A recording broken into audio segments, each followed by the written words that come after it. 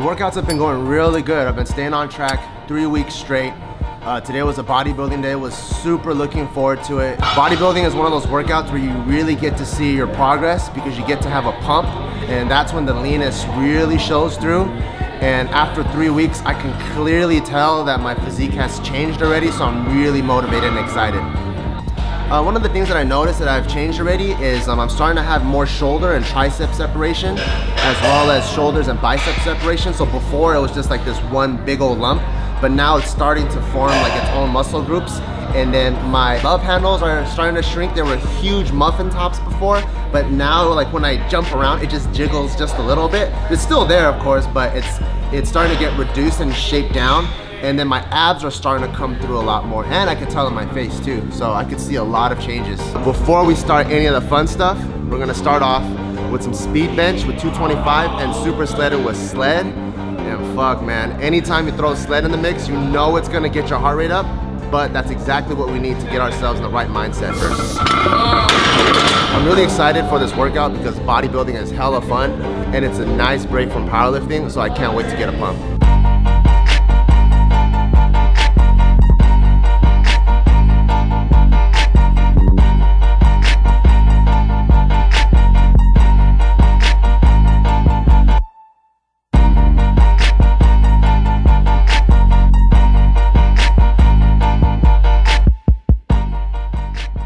I'm so tired right now.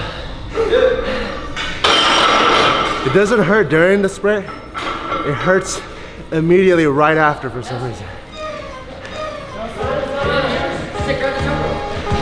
The first couple of weeks of any program are gonna be the hardest because it's kind of like a hell week, you know, like you're shocking your body's not used to it, you have to get your mind right, and you have to adopt your entire lifestyle. But if you can get past the first couple of weeks, it becomes easier, your body becomes acclimated to the workout, and this is the end of my 3rd week and it feels really, really good. I'm really excited to take on the next couple of weeks of the program, but it does get harder, so I do have to watch out there.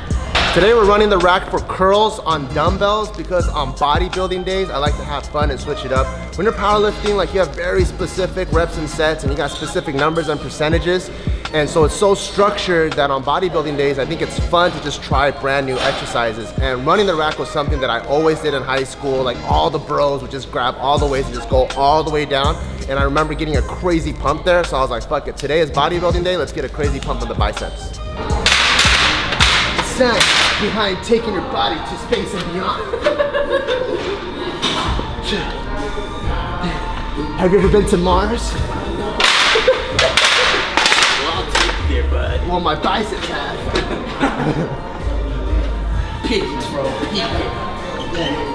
I got a crazy ass pump afterwards. My bicep felt like it was gonna explode. Like even when I was trying to flex to see how much progress I've made, I felt like I was gonna cramp up any second. I'm 210 right now. In about 4 weeks, theoretically, I should be around 206. But as you start losing weight, your body starts to hold on to the weight more. You're gonna start plateauing. So I would say realistically, probably around 207. But if I can squeeze in the additional cardio, I can probably stay on track and be around 206, 205. You know, it's just way easier if you have someone cutting with you and you guys do it together. But if you don't have a buddy to cut with you, I think it's awesome to find your favorite fitness athlete. David So's cutting right now. Silent Mike is cutting right now. There's a lot of people that are trying to get lean and get in the best shape of their life.